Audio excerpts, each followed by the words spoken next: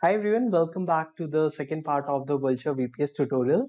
In the first part, I have shown you how to set up a WordPress website completely from scratch on a Vultr VPS using Plesk control panel. Now in the second part, I'm going to show you how you can set up email accounts with proper records. So all your emails will go to user inbox and not to spam folder, and all the checks required to make sure that email is coming from a valid server will clear. You can see this is the test email I sent, and you can see it passed all the checks that are required by Gmail.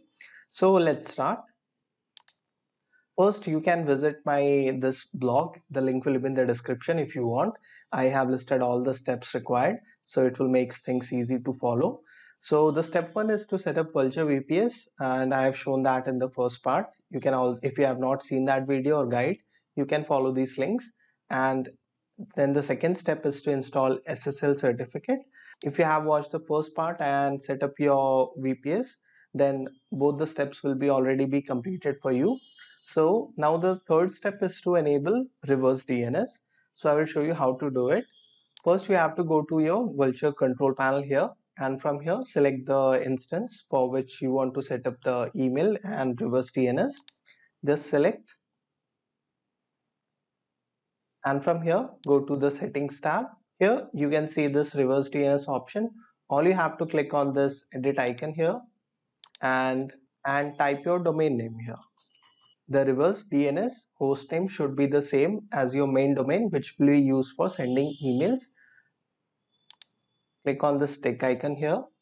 Okay, so reverse DNS has been updated, and it will take few hours to update, but it usually happens much before that. So if you have also enabled IPv6, then you will have to also complete the reverse DNS process for that. But if you have not, if you are only using IPv4, then you have to only make this change. Okay, we have completed step 3, and there is a mistake. This should be step 4 and 5, but I will correct it later. Okay, so the next step is to enable mail server. For that, you will have to log into your Plesk control panel here, and then from here select the domain for which you want to enable the email settings. If you have not enabled email till now, then you have to do this. Select any domain or select the domain for which you want to enable the email service. Go to the mail tab here, and you will see an option to enable this mail service. Okay, after you do that, you will see the screen like this, mail settings. So you will have to take this option, activate mail service for this on this domain, and then you can select what you want to do for non-existing users bounce. So for example, you have 3 email IDs on your server: admin@yourdomain.com, support@yourdomain.com, and another one. And someone sends an email to webmaster@yourdomain.com, which doesn't exist. So you have to select what will happen if someone sends an email like that. It will be automatically bounced, and the address email will not be accepted. Or you can have the setting to forward to address. So if a email doesn't exist, email address, all that emails that comes to that address will be forwarded to your email address. Okay, so I will select bounce with message. You can edit the message as required, or you can also select the third option, reject, so there will be no response from your email server. And for webmail, there is only one option for now. So this will be the software that will be used to access the webmail. And then for SSL TLS certificate, it should be available if you have followed the previous step and issued the wildcard SSL certificate. For this testing purpose, I have not issued it, but I will show you later. So you have to select the Let's Encrypt certificate here, and then take this option also, use DKIM spam settings. And then after this, all you have to do is apply here. Okay, so you will see this message that mail settings have been updated successfully. On my website, you will find all the necessary DNS records that are required for your emails to work. Log into your Namecheap dashboard, and from here select the domain and click on manage. If you're using any other domain registrar like GoDaddy, Bluehost, or any other registrar, all you have to do is go to Google and search for how to update DNS records in your hosting company or domain registrar name, and you will find step-by-step instructions with screenshot to do that. For some popular registrar, I will mention the links on my blog post, so you can also read it from there.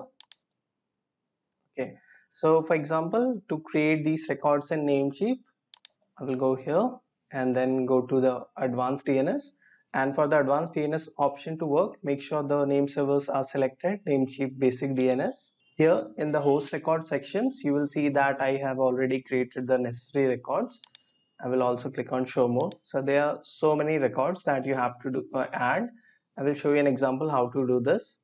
So you have to click on add new record here, then select the record type. So you can see in the table here, for example, this is the record type is txt and the host is this. So I will just copy this here, go back to Namecheap and then scroll down and you will see this options txt record type, and in host name type paste this, and then in value you have to copy the value from here and paste it here. Make sure there are no spaces, extra spaces, and then click on this tick icon. But I have already recorded added these records, so it will not be added as a duplicate record. So that's how simple it is to add these records. You can see the record in the table and add everything. Just replace the server IP, everything in red here, your domain.com to your real domain name, and the server IP with your server IP, which you can find from here in the URL or also in the Vultr control panel from here. And there is one important record which is required. This is the DKIM record. Okay, so you will have to find it from the Plesk control panel. I will show you how to do it. In Plesk control panel, click here and you will see all the email settings. Go to the email settings tab here, and from here you will have to select the right domain. So I will select this domain, and from here you can also change the bound settings or forward message or reject options later also.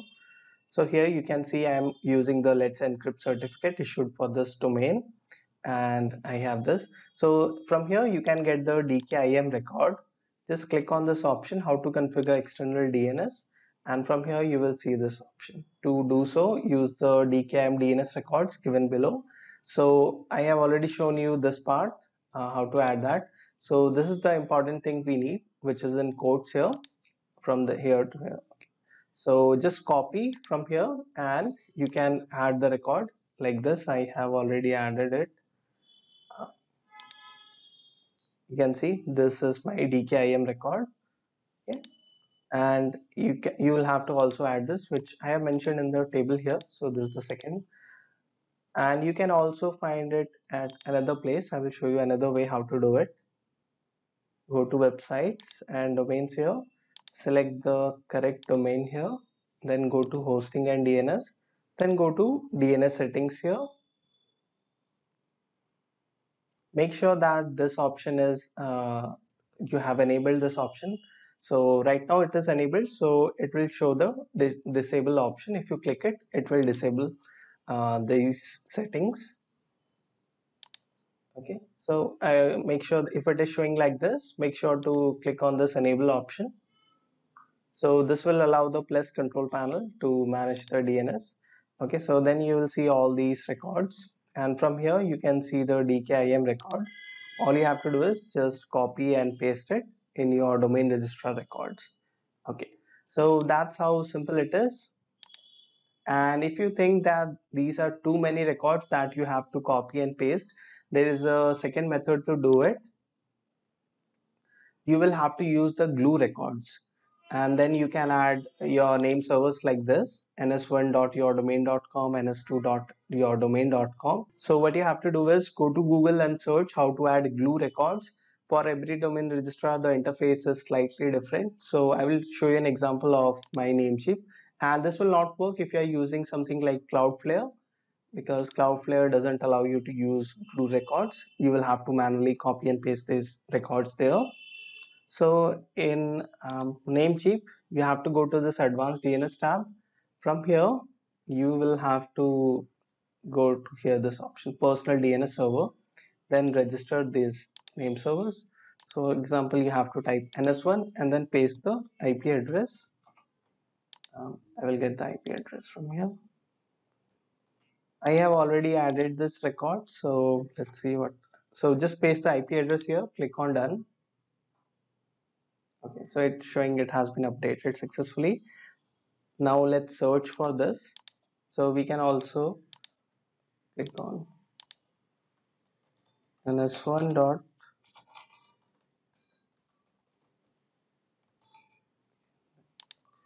click on search. If the record you added is working, then you will see the IP address it is pointing to. Okay, and similarly you will have to add the ns2 option also. Click on add name server. From here click on ns2 and paste the IP and then click on done. Okay, similarly if I have already added that, so I will show you it is there. So you can see it is pointing to the correct IP of the server. Okay, now you can do is go to domain here, and as you normally do, use the custom DNS option. Okay, go to ns1 dot yt dot xyz and ns2 dot the domain. Okay, and then take this option. Okay, so that will be very easy and simple to do, and all the future settings that needs to be changed will happen automatically, and it is much easier to do. So this is another way to do it. I've shown you method 2, and then we have to check that if our emails are not working, that you are able to receive emails but not send emails, then that means that port 25 is blocked. So you can check if port 25 is blocked for your IP server or not. To do so, you have to visit this website. So I will put a link to this website in the description. Similar, just paste your IP address, server IP address, and then import set 25 and then click on check. So if it is showing that it is open, then everything will work fine. Else you will have to submit a support ticket to get the port 25 open. Just tell them that you want to use it for non-marketing purpose, only WordPress and other transaction emails. They should open it if you do not abuse their service. So that should be easy. Okay, so now let's create an email address and let's see if we can send emails and receive emails also.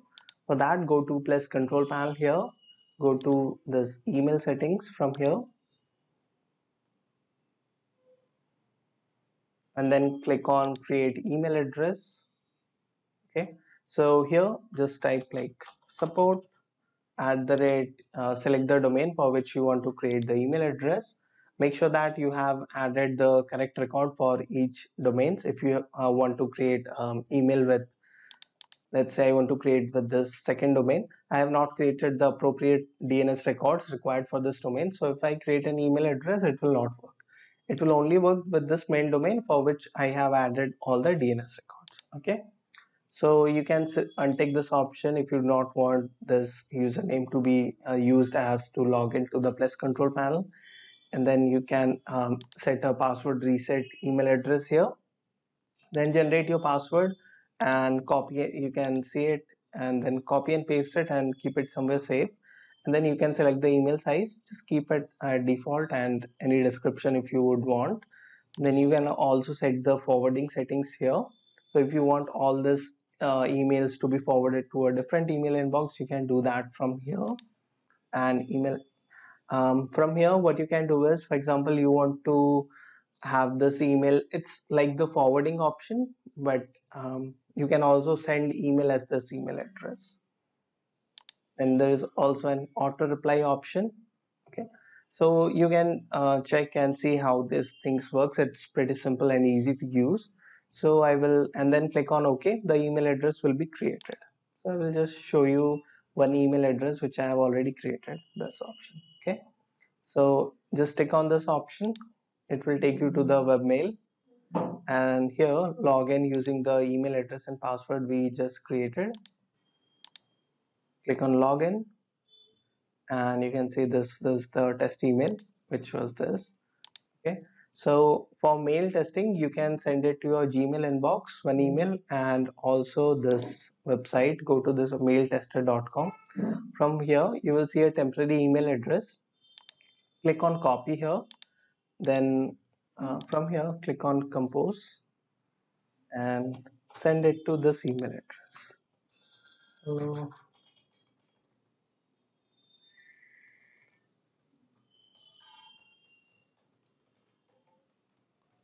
then click on send here. Okay, so it has been sent successfully. Now go to this website again and then click on this option, then check your score. Okay, so you can see we got 8 by 10 and you should get 10 by 10. I will show you why I got 8 by 10.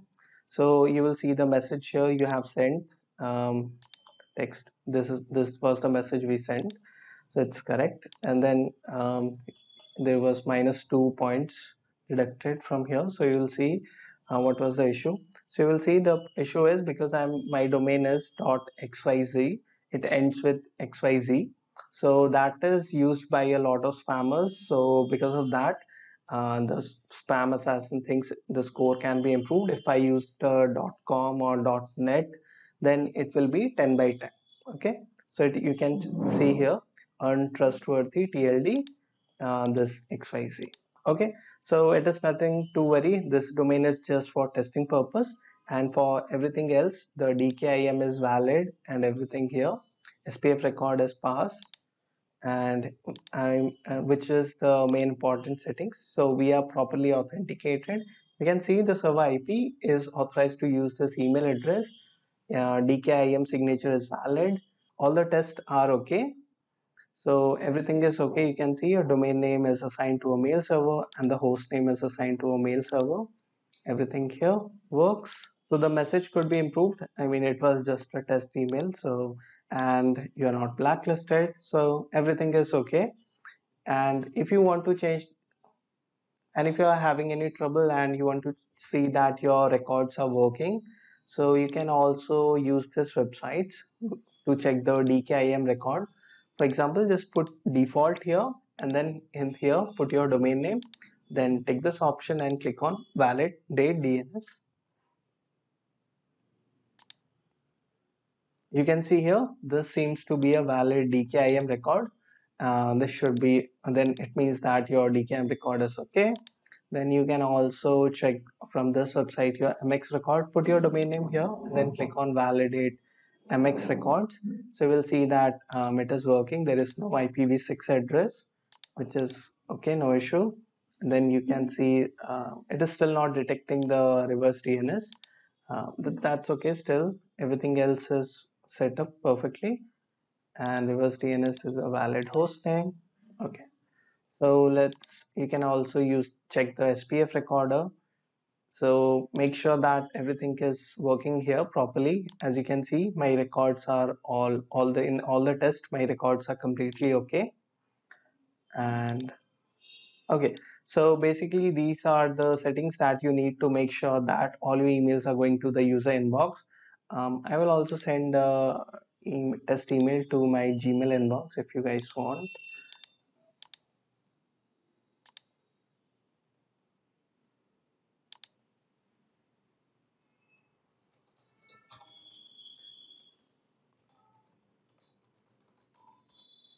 Click on send here. Okay. Okay, so you can see I just received this email 0 minutes ago, and it directly came to the user inbox. There was no issue. Let me show you the important thing. Show original, and you can see all the SPF test, DKIM, DMARC. You can see the pass tag here. So there is no issue with any authentication, and everything is working properly. So I hope you guys found this tutorial useful. If you did, give this video a like, post your feedback in the comments. And if you have any queries also, you can post in the comments. I know this tutorial would become a little long, but it is important to set everything properly if you want things to work properly. So that's it guys for this video. I will see you in the next video.